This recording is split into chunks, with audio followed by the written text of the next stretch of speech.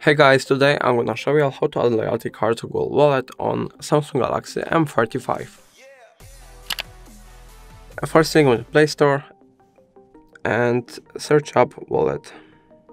You have to install the app since it's not installed by default on this device. So once the installation has succeeded, you can open the app.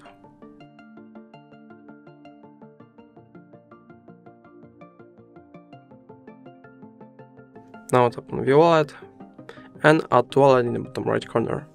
Choose loyalty and now select from which company you would like to add a loyalty card.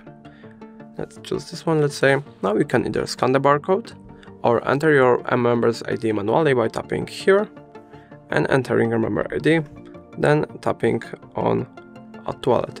And that's all. If I helped you, please leave a like and subscribe, and if you have any more questions, write them in the comments.